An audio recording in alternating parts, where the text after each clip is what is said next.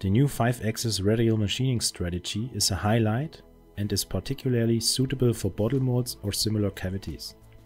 Thanks to the radial projection method, this strategy generates a uniform infeed over the entire machining area, which is significantly reflected in the surface quality.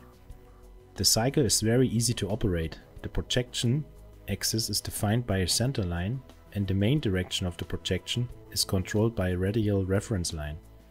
In this example, the reference line falls vertically downwards. Here in the blue feedback, the radial area is shown.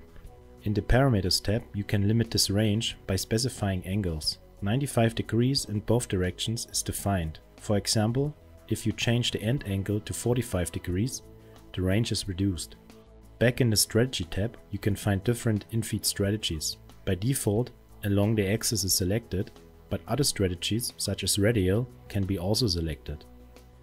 If we select radial and at the same time limit the axial machining area by defining start and end points, only the area within the 2 points will be machined.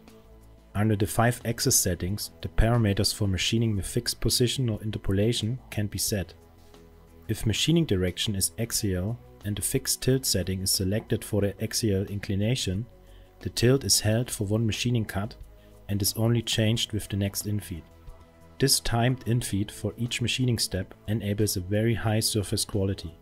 Furthermore, areas can be also limited by boundary curves, and the high precision surface mode can be activated under the Settings tab.